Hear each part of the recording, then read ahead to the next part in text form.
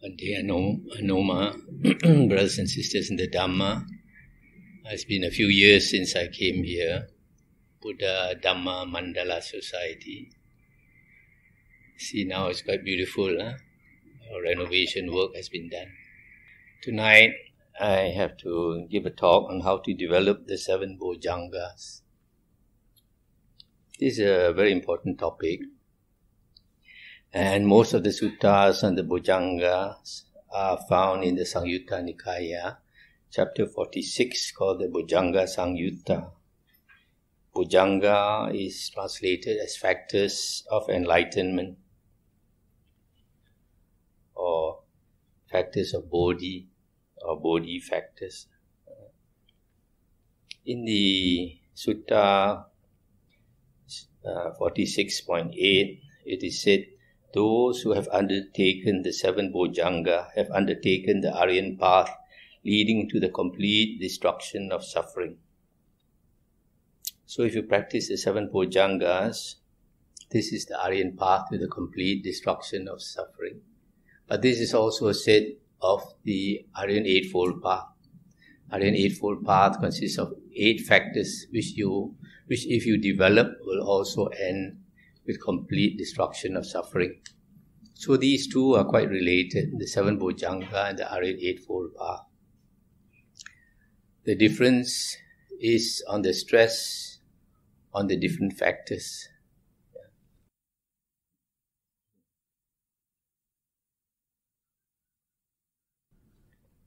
In the Sutta 46.3, it is described how to practice the Bojjhanga. It is said that first you must visit or draw close to an Arya or a Sappurisa. An Arya is one of the 8 Aryans. The 8 Aryans have attained stages of enlightenment. First path, first fruit, second path, second fruit, third path, third fruit, and fourth path, fourth fruit. The fourth fruit, Arya, is a fully enlightened being, and that is the Sammasambuddha, the Buddha who wants to teach the whole world the Dhamma. And then it also includes the Pacceka Buddha. We find from the suttas, we can say that 99.99% of Buddhas are Pacceka Buddhas. Sometimes, like in the Isigili Sutta of the Majjhima Nikaya, the Buddha said, there was a time outside Rajagaha, this hill called Isigili Hill, there were 500 Pacceka Buddhas there.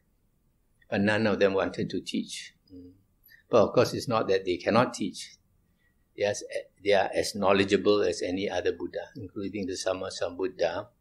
Only thing they're not willing to teach. But I guess if you went individually to any one of them and asked them the Dhamma, they would explain to you. So you can find many Pacceka Buddhas at one time. But Sammasambuddha is very difficult to find. The Buddha said one night he did not sleep. He spent the whole night contemplating the past.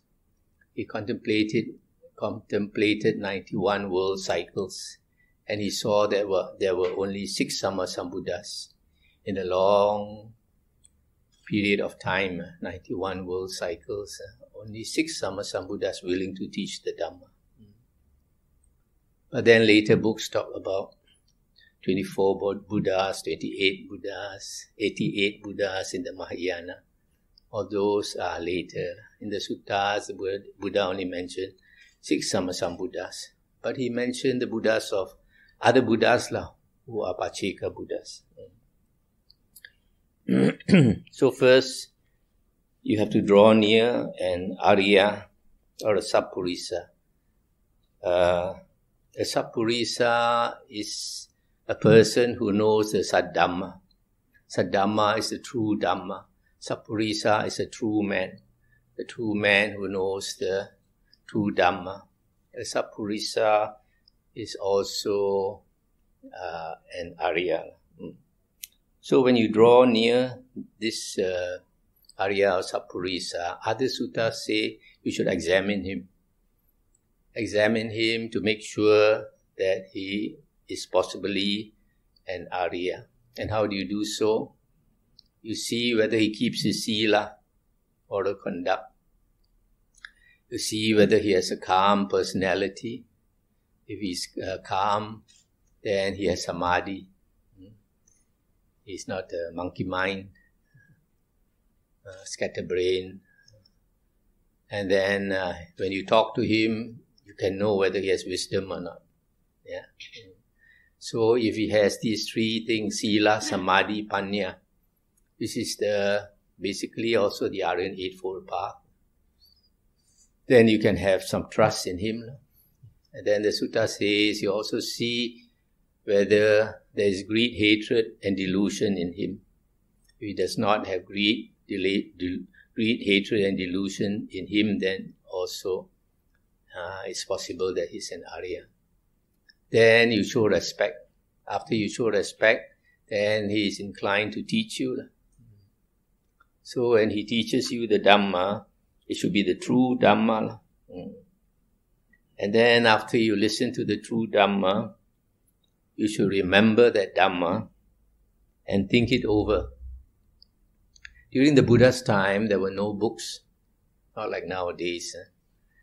So when they hear the Dhamma, they have to remember it, because they might only hear it once. Yeah. So if they are not sure, maybe they have to ask the monk again to repeat. Then after that, during the Buddha's time, they had to memorize the suttas.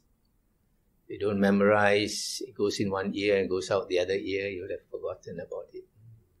So in the Buddha's days, the Buddha's monk disciples, nun disciples, laymen, laywomen, all had to spend a lot of time memorizing the suttas. But nowadays, if we listen to the SD card or the cassette,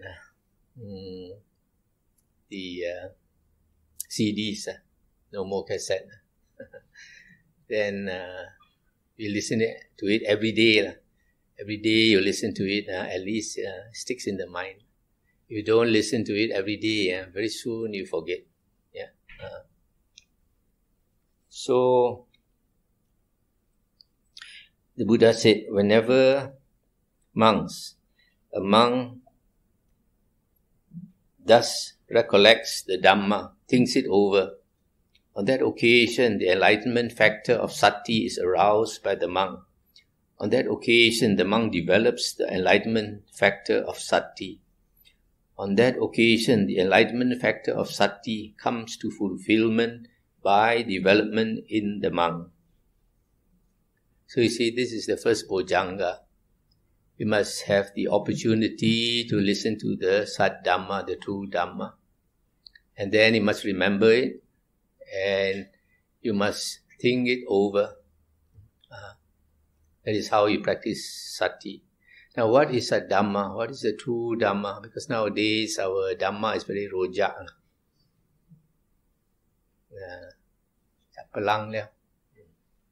So we have to be clever, we have to be smart. Nowadays, everything we do have to be smart. So the Buddha said that his true Dhamma will last 500 years. Later books, they talk about 5,000 years. But in the suttas, the Buddha said his true Dhamma will last 500 years. Not that after 500 years you don't have the true Dhamma, but what the Buddha meant was, after 500 years, false Dhamma will appear. And the Buddha mentioned this in several suttas. In the Kassapa Samyutta, chapter 16, I think, of the Samyutta Nikaya, 16.13, the Buddha said, the true Dhamma will not disappear as long as the false Dhamma has not emerged. But when the false Dhamma arises, the Buddha said, then the true Dhamma will disappear. And the Buddha said, it is the foolish people here who cause the false Dhamma to appear. He was talking to the monks, to the Sangha.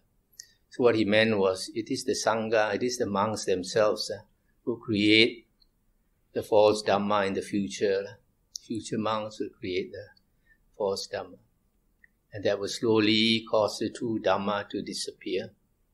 Also, the Buddha mentioned in another sutta in the Samyutta Nikaya 20.7, Uppama Samyutta, the Buddha said that in the future the false Dhamma will appear, and then people will find it difficult to distinguish between the true Dhamma and the false Dhamma. And because people find it difficult to distinguish, then people will not have that interest in the Dhamma. The Buddha also gave a simile of false gold. The Buddha said nowadays there is no false gold, everybody wants to buy gold. But one day false gold will appear. And when false gold appears, people find it difficult to distinguish between true gold and false gold, and then people will be alarmed, they're not buying. So, since the Buddha said the true Dhamma will last 500 years, we have to know what was the true Dhamma within that 500 years. And luckily we have Emperor Asoka. Emperor Asoka lived about 250 years after the Buddha's passing away. And he had so much faith in the Buddha that he wanted the people to know the Buddha's teachings. So he got the words of the Buddha carved on stone pillars, and he erected these stone pillars on the roadside for people to read. And now, after over 2,000 years, archaeologists have dug up these stone pillars, and they find during Emperor Asoka's time, the Dhamma was only 5 Nikayas. Digha Nikaya, long discourses of the Buddha consisting of 34 suttas, long suttas. Majjhima Nikaya, consisting of 152 medium-length discourses. Samyutta Nikaya, over 2,000 short discourses, topically arranged. And then Anguttara Nikaya, over 2,000 suttas, numerically arranged. And then the last one was the Khuddaka Nikaya. Khuddaka means minor, smaller collection. But nowadays, they have kept adding books to it, so it has become a major collection. In Thailand and Sri Lanka, there are 15 books in the Khuddaka Nikaya. But in the Burmese tradition, in 1956, they had a Sangha council and they added 3 more books inside there. And all the monks knew that those 3 books were not the words of the Buddha. And yet they put those books there. So it shows how people keep adding the books. So you investigate the books in the Khuddaka Nikaya, you find only 6 can truly be accepted because it conforms to the earlier 4 Nikayas. These 6 books are the Dhammapada, Udana, Itivuttaka, Sutta Nipata, Theragata, Therigata. Only these 6 books are reliable. So that is the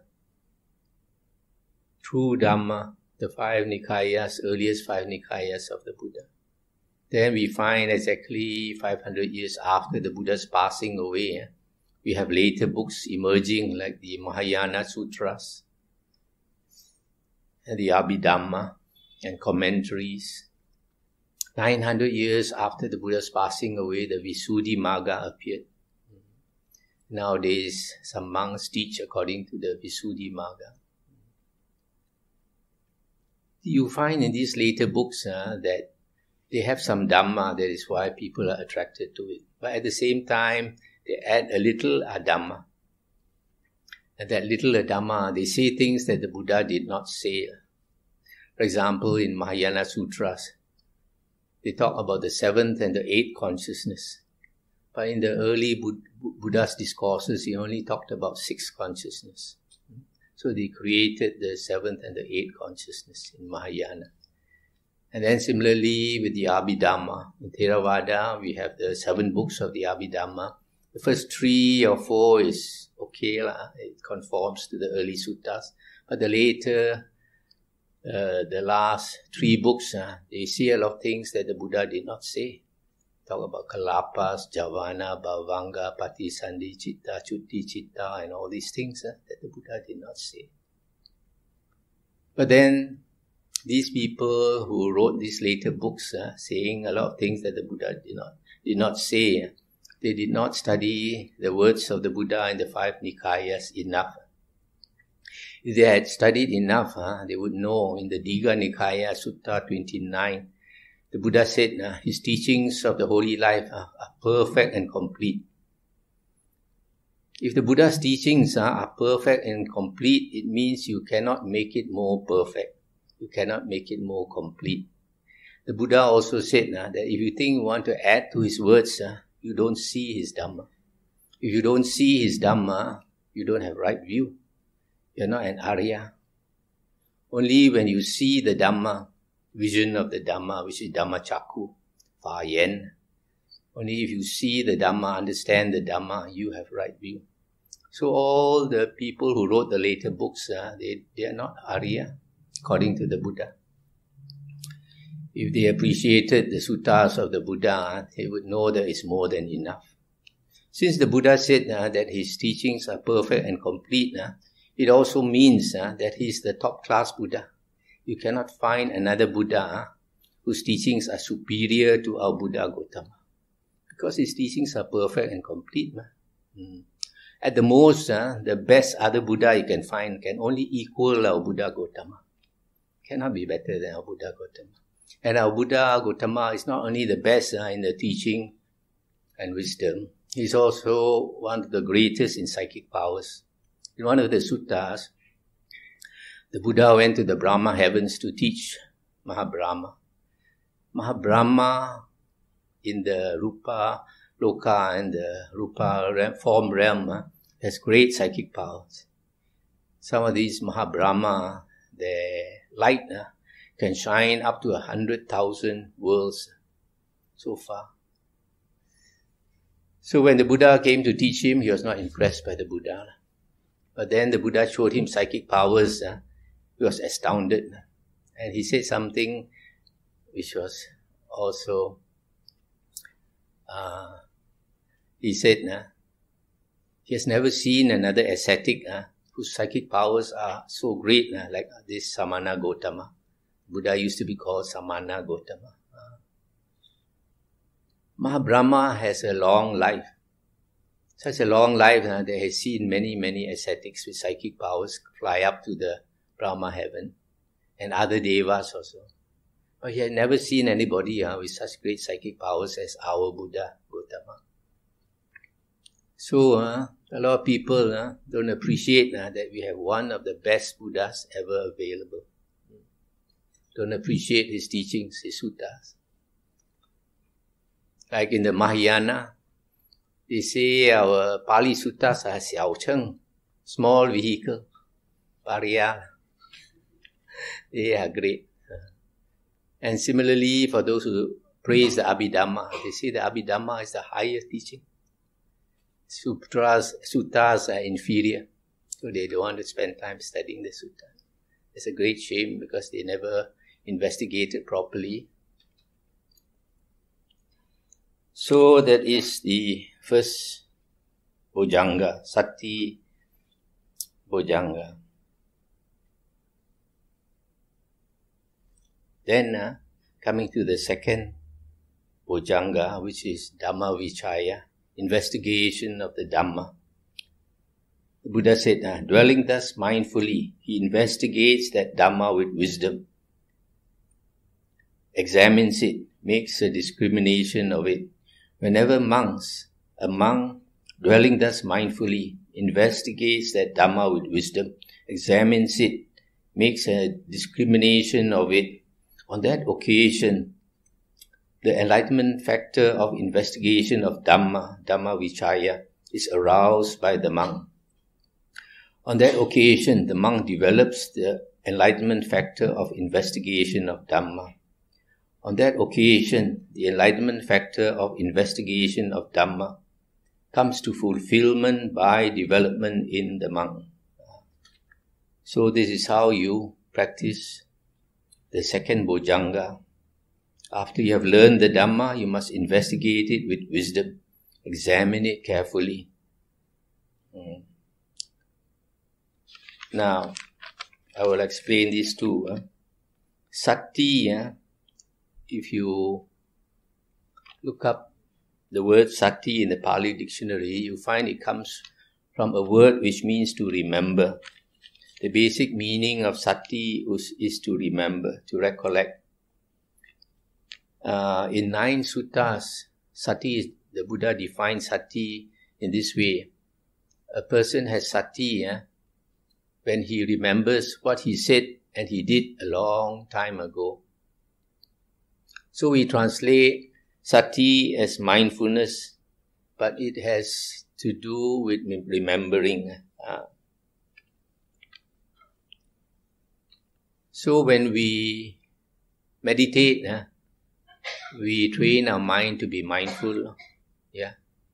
And if you meditate correctly, according to the suttas, you should attain the 4 jhanas, because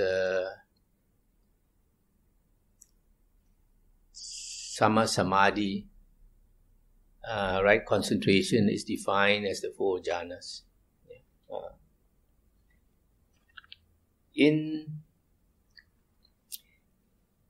the Aryan Eightfold Path, Samasati, right mindfulness, is defined as contemplating body, feelings, mind, and Dhamma. So, the meaning of Samasati is to remember, to put your mind on 4 things, to contemplate 4 things. Because if you don't remember, our mind will start going out to the 6 senses, to see, to hear, smell, taste, touch, and think. So, it is the natural tendency of the mind to pay attention to the 6 sense bases. We like to be entertained by the things of the world, to watch the TV, internet, to hear rock music, etc. So, if we pay attention to the objects of the 6 senses, it's not going to give us wisdom. For example, you watch football, Premier League football. Wow, very exciting. Put all your attention there, very mindful. But does it give you wisdom? No. So that's why we have to remember to pull our attention from the things of the world to the 4 objects. The Buddha said the objects of the 6 senses is Mara's bait. Buddha said the Mara is like a fisherman. He put out 6 baits, 6 hooked baits, baited hooks. So the fish is hungry, it comes to eat the bait, get caught. In the same way, this Satan, Mara, is tempting us with beautiful sights, nice sounds, fragrant smells, good food, etc. So the Buddha said it's very dangerous to go out to the 6 sense objects. Now, of the 4 objects of Sati, body, feelings, mind, and Dhamma, there are some books that translate Dhamma as phenomena or mind objects. But when we see suttas like this Bojjhanga, Sati Bojjhanga, then we know Dhamma does not refer to mind objects. Dhamma refers to the Buddha's teachings. Because of the 4 objects of Sati, the most important is Dhamma. Why is Dhamma most important? Because in the Anguttara Nikaya 5.126, it is said that there are 5 occasions of liberation, 5 occasions when a person becomes an Arahant. The first one is listening to the Dhamma. When he listens to the Dhamma and he understands, then he attains enlightenment. For example, when the Buddha was gathering disciples, he went to these Jatilas because they cultivated the 4 jhanas. After he managed to convert them, after several weeks, Then they became his monk disciples. The Buddha preached to them the Adita Pariyaya Sutta, the fire discourse, because they like to pray to fire. Hearing just one discourse, all of them attained arahanthood. So, because their minds were very clear. So, this is the most common one, listening to the Dhamma. The second one is teaching the Dhamma. When somebody is teaching the Dhamma, he has to think and understand the Dhamma before he can teach. So, when he's teaching and he understands the Dhamma, there's a second time he becomes enlightened. A person becomes enlightened. The third one is when he repeats the Dhamma. During the Buddha's days, I said they have to repeat the Dhamma. As they repeat the Dhamma in their own language, they understand. And the more times they repeat, the more times the better they understand. It's just like nowadays, if you listen to the Dhamma talks on the SD card or whatever, if you listen once, you catch certain points. The second time you listen, you catch more points. The third time you listen, you catch even more points. And you're wondering why you didn't notice those points earlier. Because you didn't listen so many times. So the more times we listen, the more we understand. That is the third occasion. The fourth occasion, when he's reflecting on the Dhamma. After you have heard the Dhamma, when you have time, you reflect on it, whether it's true or not, whether you can see it in everyday life. And the fifth occasion is when a person is meditating. So out of the 5 occasions when a person becomes enlightened, 4 of them have to do with Dhamma. And this Dhamma refers to the Buddha's teachings, not to mind objects. So that is Dhamma. By the way, although these 5 occasions are mentioned as occasions of liberation, I believe they are also occasions for attaining the various paths and the fruits. For example, to get the lowest path, the first path, you have to listen to the Dhamma and understand. And then when you understand, you see the Dhamma means you have right view. Once you have right view, you have entered the stream, become an Arya. And then the suttas say that when you attain the path, the same lifetime, the wisdom will mature, it will turn to fruit before you die. Not immediately. Abhidhamma says immediately, but suttas say after some time. Because suttas say that you can make offerings, dana, to a path attainer, to a fruit attainer. But if a person attains the path and immediately it becomes the fruit, before you can say hello, he already turned to fruit. So how to make offering to a path attainer? So that's why you find, if you know the suttas well, you can see the contradictions between the later books and the earlier suttas. In the Majjhima Nikaya Sutta 43, it is said that there are 2 conditions for right view. Once you get right view, it means you have understood the Dhamma, attained the Dhammacakku, vision of the Dhamma, and that means you have attained the stream entry. Stream entry is also the first path, the lowest Arya. So in Majjhima Nikaya Sutta 43, it is said there are 2 conditions for right view. One is the voice of another, the second is focused attention. The voice of another means the voice of another person teaching you the true Dhamma. Either the suttas themselves or teachings based on the early suttas.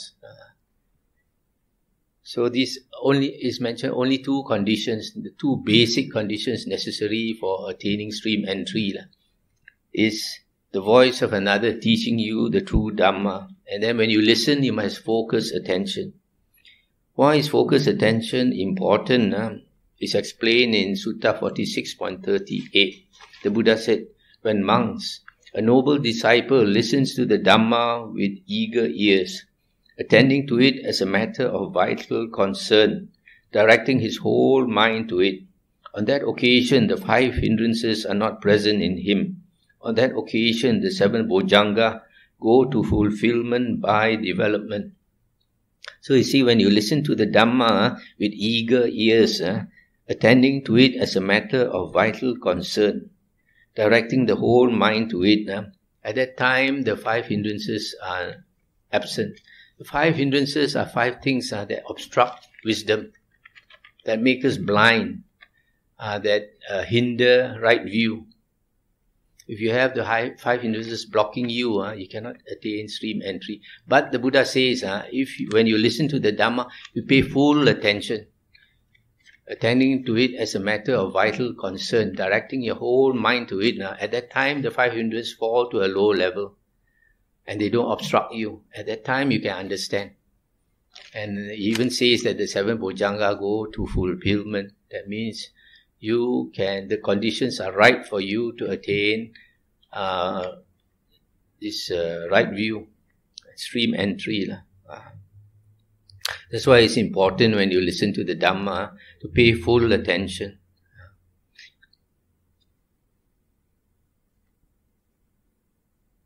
So we find that in the suttas, many people came to listen to the Dhamma for the first time, and then they attain stream entry. Afterwards I will mention, it's not that difficult as some people think. But however, there are some people, when they listen to it the first time or the second time, they don't attain. They are not so intelligent. If you are very intelligent, you catch it immediately. This is like cracking a joke. Somebody cracks a subtle joke. Some people are very sharp. Immediately they ha ha ha. And then the second type of person, he has to think it over for some time. Maybe later he will ha ha ha. Another person is scratching his head. At night when he's about to go to sleep, suddenly he catch the point. He'll ha ha ha and then fall asleep happily. The fourth type of person, the next day or so, he scratches his head, also cannot understand.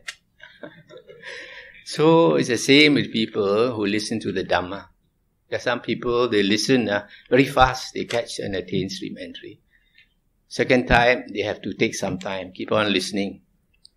Maybe after they finish listening to the 5 Nikayas, then they get the overall picture, then they attain right view, stream entry. The third time, he has to listen several times, the 5 Nikaya. Then after a few years of patient labor, then he understands, attains right view. The fourth time is very blur. So he listens, he cannot penetrate. So after a while, he gives up, no more interest. So because of that, the Buddha said, some people have to cultivate the second Bojjhanga. Second Bojjhanga is investigation of the Dhamma. Take more time to investigate the Dhamma. But sooner or later, you will understand that if you have the interest, you will listen to the Dhamma, the 5 Nikayas every day.